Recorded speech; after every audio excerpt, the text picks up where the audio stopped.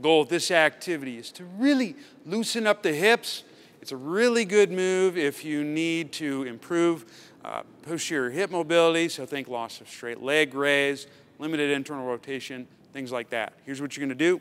You're going to soften the knees, get in like an athletic stance. So I'm about hip width apart, maybe a little bit wider. So I'm in that position. I'm going to exhale.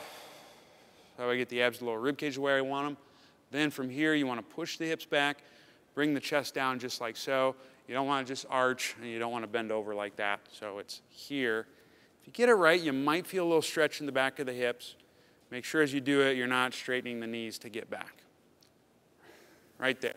Then I'm going to just do a fake chest pass like that, looking about 5-7 feet ahead. It's going to look like this. And that's how it's done.